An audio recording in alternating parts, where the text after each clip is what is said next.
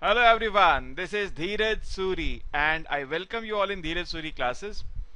So now today I'm going to discuss with you a question which was being asked in examination of JNU Economics Entrance 2021 SSS. Economics is SSS only, and the question is about Gini coefficient. We have a Lorenz function and we are supposed to find the Gini coefficient. Well, this is a question which was being asked in JNU Economics entrance, but I believe that this question is very relevant for all those students who are studying development economics, for economics honors, for MA economics, for UGC Net Economics, for UPS economics, Indian Economic Service. So for all those students, this question is of relevance. This question is very significant. So before solving this question, I would like to take you to the concept, like how can we relate the Gini coefficient and the Lorenz curve. So let me draw the Lorenz curve first of all. This is the axis. We take a percentage of cumulative population on x-axis, percentage of cumulative population on the x-axis, and percentage of cumulative income on the y-axis. Then we draw line of equality. Suppose this is the line of equality, and it goes from 0 0 to 1 1, line of equality, right? And the Lorenz curve is something like this. This is the Lorenz curve, for example. Now what is Gini coefficient? Now this region between the line of equality and the Lorenz curve, this region is being represented by the Gini coefficient. How can we measure it? How can you measure it? Now for measuring this Gini coefficient, I would like to take one more thing. I would like to draw one vertical line from here. This is a vertical line, right? Now I would like to call this region as A, this region as B. So Gini coefficient is A divided by A plus B. A divided by A plus B is Gini coefficient. Now how can we find A plus B? Basically A plus B is the area of this triangle. Let me call it A, let me call this O, A, and let me call this B.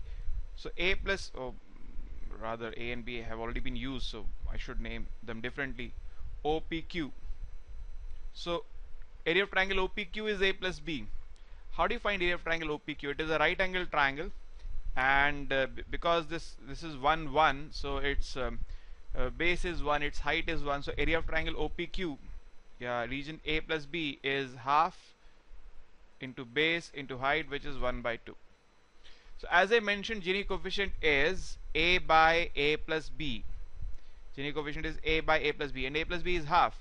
So Gini's coefficient is A by half, means twice of A. Now the question comes, how do you find the area of A? See, A is the region between this red line and the green curve. Between red line and green curve. How do you find area between two curves? Integration of upper curve minus integration of lower curve. This is how we find. Suppose we have a system like this. We have this function, we have this function. This is f, this is g, this is x1, this is x2. Between x2 and x2, if I have to find the region between these two curves, so what do? We integrate x1 to x2, f minus g with respect to x. So this gives you the region between two curves. So same notion. Now because this red line is 45-degree line of equality, it is mathematically being represented as y is equal to x, and this green curve is a Lorenz function. That function is given to us. What is that?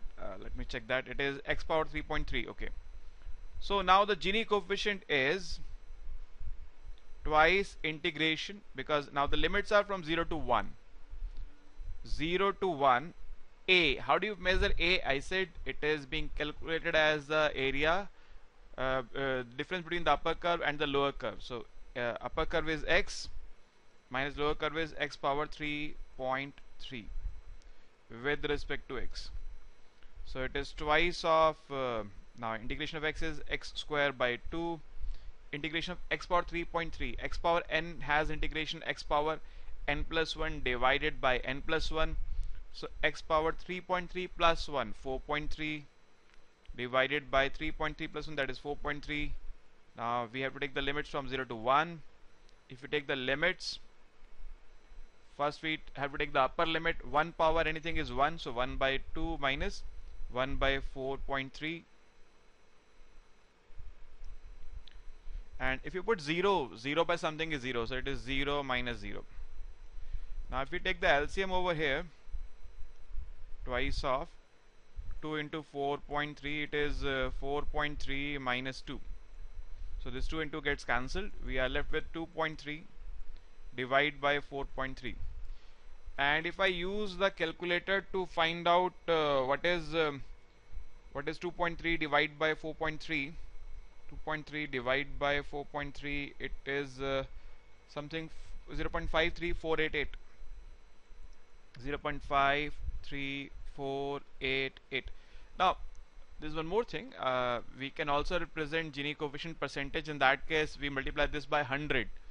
If you want to express Gini coefficient by in percentage form, then this formula multiplied by 100. So it would have given you 53.48% for that matter. If the answer required is in percentage, then multiplied by 100. So in that case, we would multiply by 200 instead of multiplying by 2. That depends in what form we want to present the answer.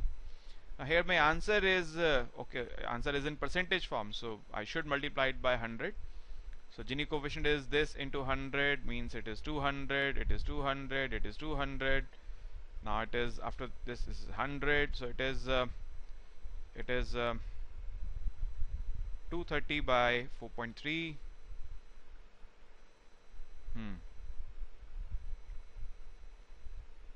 So this gives you 53 point, or rather you multiply the final answer by 100, that's your choice. 53.488. So 53.48 is my answer. Option number 1. So the purpose was to make you understand, if we have the Lorenz function, how can we compute the Gini coefficient. Now this particular function is not of very significance, because it might give you x power 4.3, x power 2.3, x power anything it can give you. But the important thing is, if you have the Lorenz function, how to find the Gini coefficient. I hope now you have understood this thing, right? Okay, thank you.